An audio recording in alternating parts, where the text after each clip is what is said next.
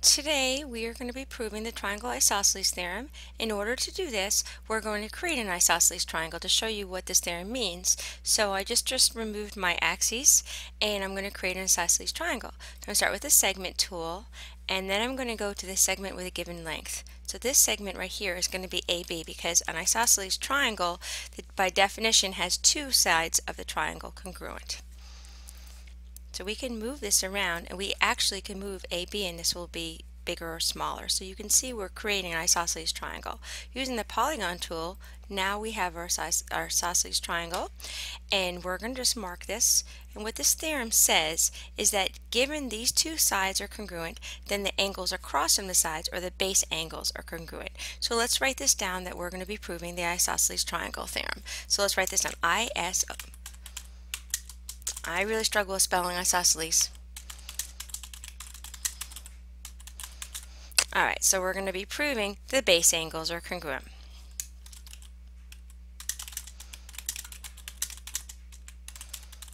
So let's do that, and we're going to use a two-column proof. So we're going to write down statements and reasons on the other side.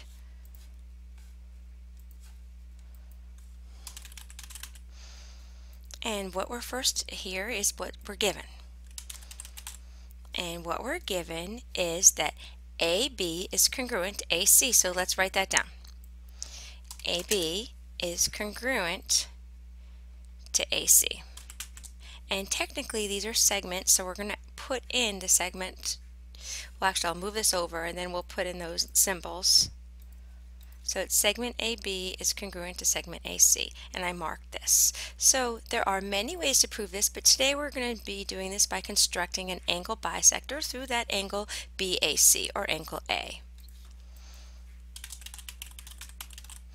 So we're going to do a construction, and we're going to say construct an angle bisector.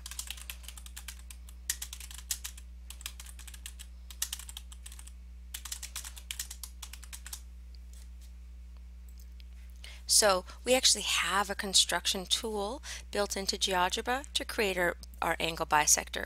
So let's use that right now, and I'll show you how to do that. It's under here. There is an angle bisector tool.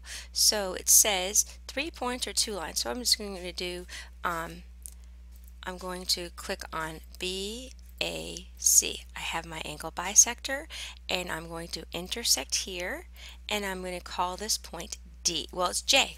It already gave me a name, so I'll just make it a little bit bigger. Actually, I'll move this point J out. So you can do that on this. So, definition of an angle bisector is going to say the following. And it looks a little funny because this line goes up this way, but that's okay. Definition of angle bisector says that because it's an angle bisector, we can say that this angle right here is congruent to this angle right here. I'll put a little line through it, and we're going to call it with letters today. So we're going to say angle BAC, AJ, I have to type on this, BAJ is congruent to angle JAC. And that's by definition of angle bisector. Next thing we can say is that we have AJ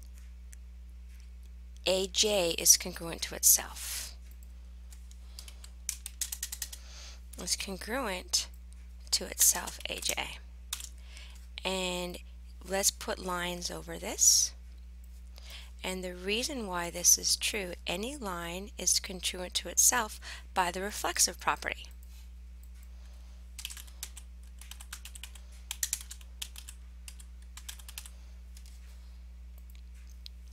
Now we have enough information because, let me mark this off, to say that the left triangle is congruent to the right triangle. Whenever we write down triangles are congruent, we always have to get the letters in the correct order, but I'm going to just go over this with the polygon tool and change these colors so you see what I'm talking about. So we're going to be showing that this triangle is congruent to the one on the right. So let's change this color to something different, contrasting it. That's what we're going to be showing. So let's go write that down, and we can say that triangle BAC is congruent to triangle, and the B matches the C, so they're corresponding. So let's put this down here, triangle CAJ. And this was supposed to be BAC, was not supposed to be a C, it's supposed to be a J. So BAJ is congruent to CAJ.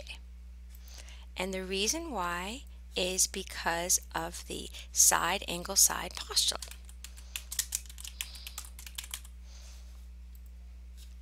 Almost done. This is enough information almost to say that the two triangles' base angles are congruent, and the reason why is because of something called corresponding parts of congruent triangles are congruent. CPCTC, or corresponding parts of congruent triangles, are congruent. We can say that the angles, the base angles, which is in the first letter, angle B, is congruent to angle C. And let me write that down, that's going to finish our proof. So angle B is congruent to angle C.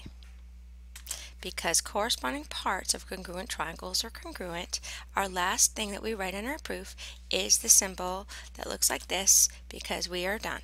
Thank you for watching.